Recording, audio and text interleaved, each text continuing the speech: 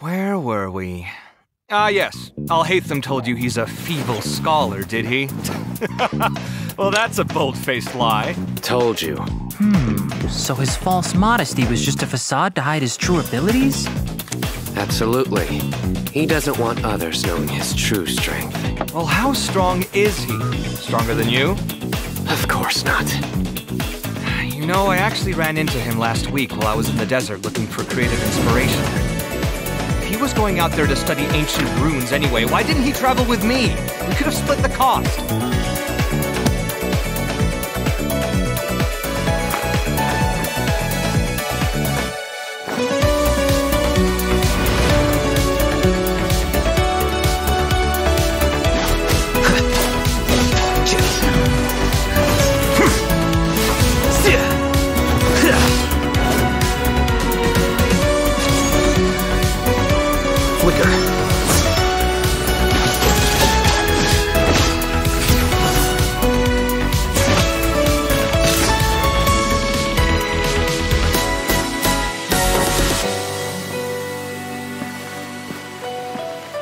Frankly, however strong he is or isn't, you just don't want to mess with him.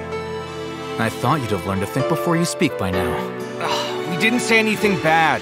All positive, actually. Surely you didn't drag me out just to play cards. We didn't get that far yet. We were just debating how good you'd be in a fight. You keep your cards close to your chest. Not at all. So you don't fight much? Yeah, right. With his temper? I don't need to fight. I only need to think. Everything is connected. All I have to do is find the weakest link, deal with the causal factors, and everything else tends to resolve itself. The process of elimination.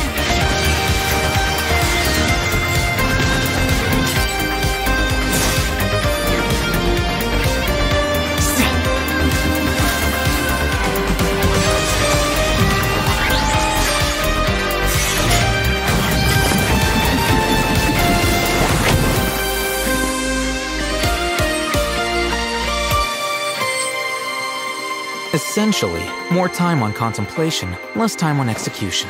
Simple, isn't it? Not really. Ugh, I knew we shouldn't have brought this up with you.